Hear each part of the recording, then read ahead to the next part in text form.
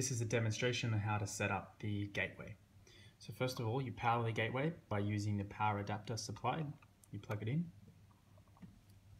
and you will see a solid red LED signifying that the gateway is not activated.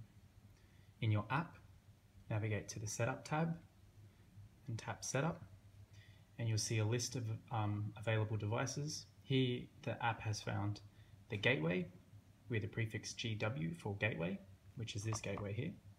So tap the row and tap OK to set it up. Now you've successfully activated the gateway. When you've activated the gateway, it'll be flashing red. Now we need to configure the gateway to the local Wi-Fi network. So here, the local Wi-Fi network, and I'll enter the password.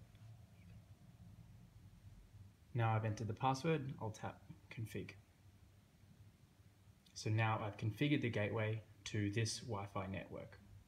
You'll see that it's flashing red, attempting to connect to the Wi-Fi, and now when it's flashing green, it signifies that it's connected to the Wi-Fi and fully working.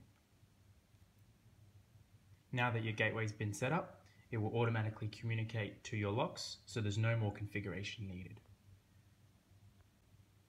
To view your activated gateways for your account, you navigate to the Profile tab, and then you select My Gateway, and here's a list of available gateways that you have activated.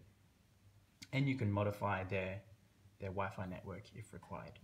You can also change the name of your gateway, for example, Floor 1 or Floor 2, if you like.